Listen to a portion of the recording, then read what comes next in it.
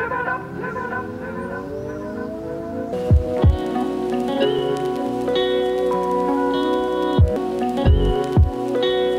guys, it's Monday morning. I've just came back from running. Time for a bath shower and awesome week.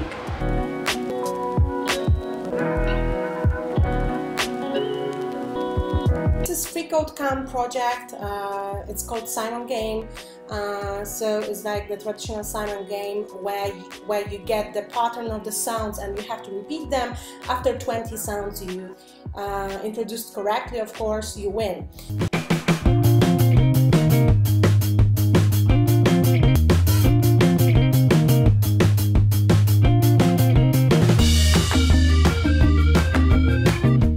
Going for a meeting with friends.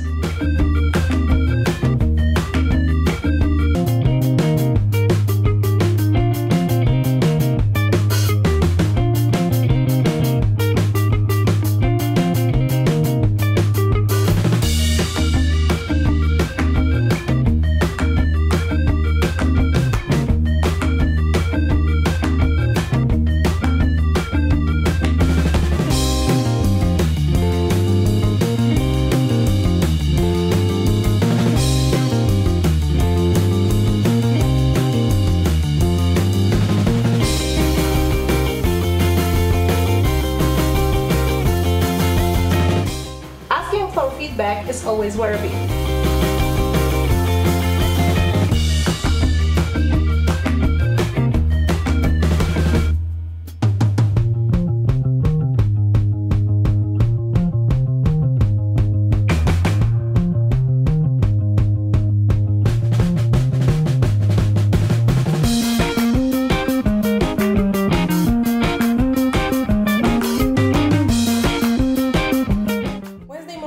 And I've been working on Simon Game since the beginning of this week. This week I did 2 commits and I started this project at the end of the last week, introducing the basic UI. By the basic UI I mean it's responsive right now, however it needs much more work to be ready to go. So far I've implemented the user stories. Let me show you that. I'm presented with random series of button presses. This is the random series, random array. Each time I hit restart, there is a new random series. Each time it starts from step 1. And if I press the button correctly, I have one new sound added to repeat from this array. This will continue until 20 steps, and after the 20th step, the game is over and the user won. So the first user story is implemented. The next one is each time I input a series of button presses correctly, I see the same series of button presses with an additional step. This is also implemented. I hear a sound that corresponds to each button whenever I hit it, or the computer hits.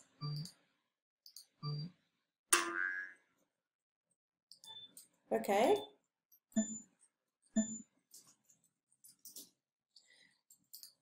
So this user story is also implemented. The sounds are heard.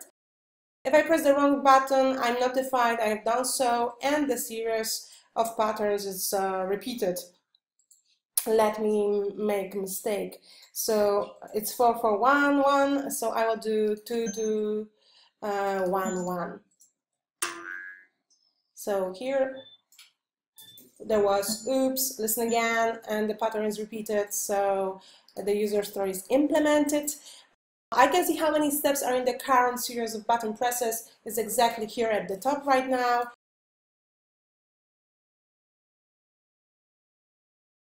If I want to restart, I can hit a button to do so, and the game will return to a single step.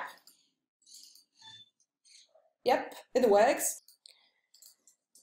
I can play in strict mode where if I make a mistake, so then it will be restarted. So let me play in strict mode. So I have to press 4 because it was first step without any mistake. 4 2. 4 to 4, and let's make a mistake. So 4, 2, 1. And as you see, it's notification that I made a mistake, but I come back directly to the first step and I have to start the game from the top. And the last user story, I can win the game by getting a series of 20 steps correct. I'm notified of my victory, then the game starts over. 3, 1, 1, 4, and the last sound, be careful. Look here what will happen.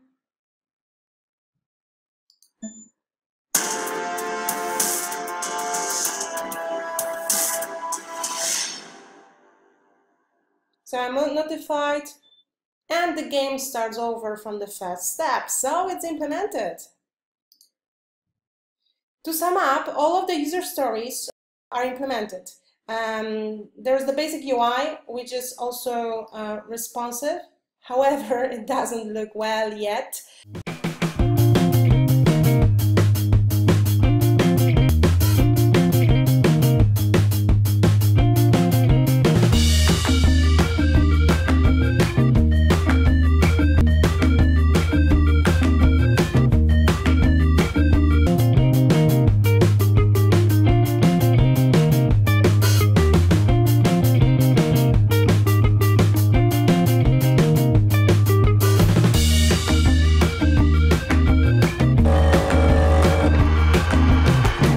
I've just recorded myself for the Simon game. I'm going to listen to it right now.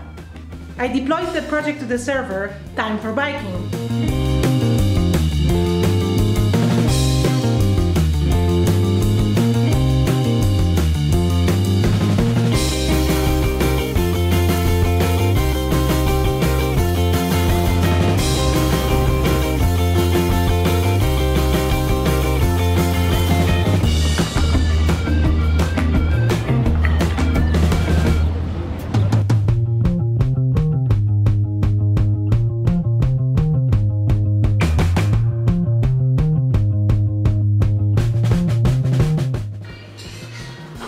It's Thursday morning and I still haven't done much to improve my design skills. It's time for review.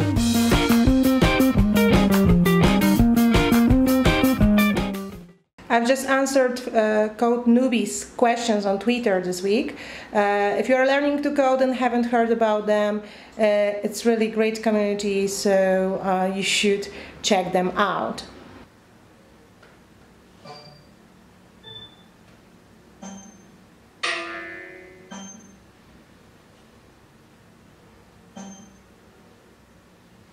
Okay, so it works fine, but definitely there's a problem sometimes with the sound, so I will have to polish it a bit.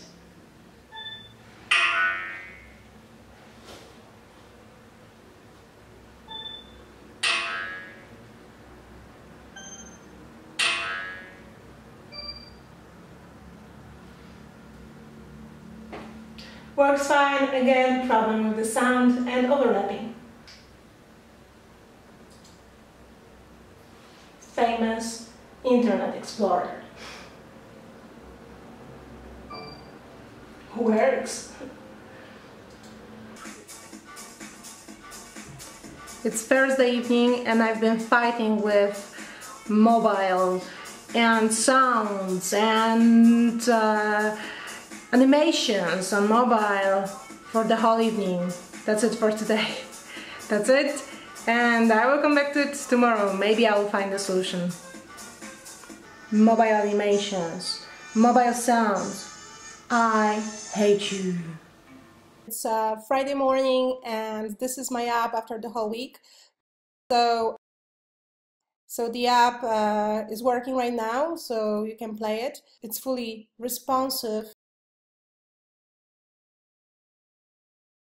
The problem that I have right now is looking for some solution for audio because it's not working properly on mobile devices. This is the problem that game developers also have, as I've noticed, so it may be tough, but keep your fingers crossed. I hope I'll find some solution and solve this problem.